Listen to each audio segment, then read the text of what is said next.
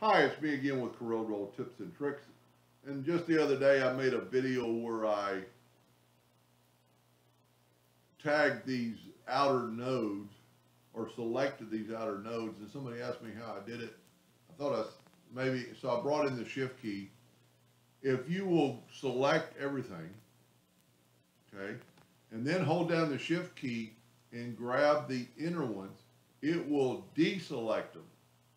So now you just have the outer ones selected and you could change them to 1-inch curvature. Now, if you need to do the inside, you would grab all the insides and do them like 1-inch curvature. So the shift key will select things.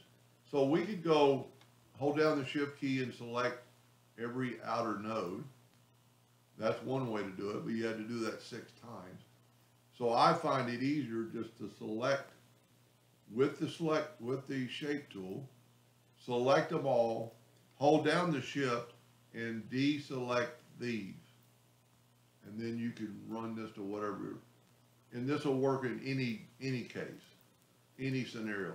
Like if I just want that one node to be rounded, I can make just that one node or the opposite one rounded. But using the shift key to select and deselect. Hope that helped. Thank you for watching.